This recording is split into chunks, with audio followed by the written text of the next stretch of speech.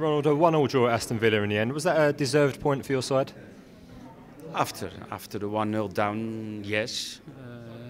After the misunderstanding in defence, that's normal, not usually for our team, but okay, we are human people, we can do mistakes, and I think we had a good reaction. We showed good character in the second half. We had the patience, and we kept organisation in the team, and then you have to be a little bit more lucky in crosses in the last pass.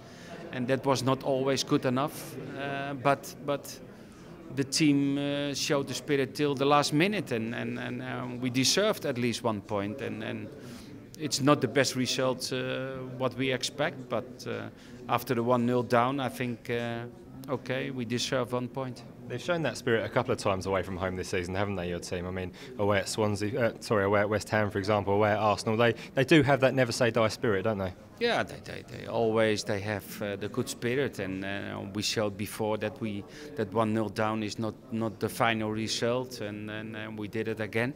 It was more difficult because they had one option after the 1-0 is defending with the 11 players, and to make the pitch we didn't have the space.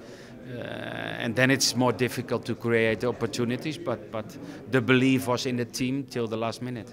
When you get into that last quarter of an hour or so of a game, do you start to worry that it's going to be one of those days and the goal might not come? Yeah, sometimes you have that feeling, but still in the second half we had that kind of position, and maybe about a free kick of a corner kick. We know that's one of the qualities, and we have players who can score, and Clyne showed that today, and it was an important good goal. But it was a team performance, and we what I said before, we kept the organisation in a team, and that was the most important. Nathaniel Clyne, that's his third goal, I think, in about 15 games this season, which is some record for a fullback. You must be happy that he's always popping up the goals when they're needed. Yeah, of course. And sometimes you need defenders to score that goal when the attackers is maybe not in the best form, or they defending well tonight, Aston Villa, our attackers, and then it's always a quality that you have defenders who can score, like today what Clyne did. You mentioned the first goal, obviously the Aston Villa goal, uncharacteristic really from your team. Do you have some sympathy for Fraser at all? Yeah, but I have to see the first goal back. I think he made a reaction to go out, and then he stopped. And then then you are too late. And okay, but he's a great goalkeeper, and you have to recover of that fault, and what he showed before, there's no problem. Getting a late result like this, even if it is a draw, is it a boost for your team going into 3 difficult games coming up to have that late sort of joy of getting that equaliser? Yes, I think so, because it was a difficult game after the 1-0, and we had to play.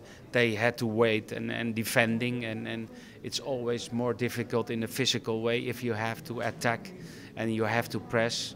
And then at least you have 1 point. That for the feeling always more positive. Those 3 matches then, starting with Manchester City on Sunday, then obviously Arsenal, Manchester United. Is this something for everyone to look forward to, the chance to play against teams like this and show just how good we really are? Yes, of course, because we play at home against City, and we are the second in the table, and City is the third in the table. It's a great team, great players. And we have to show our qualities and our way of playing, and then every result is possible. And just finally, Stephen Davis missed out tonight. Was he close, or is he going to have a chance for Sunday? Yes, normally I think he will be ready for this Sunday, but we have to wait. We have to wait his reaction for the next few days in the training sessions. But we hope that he will be fit.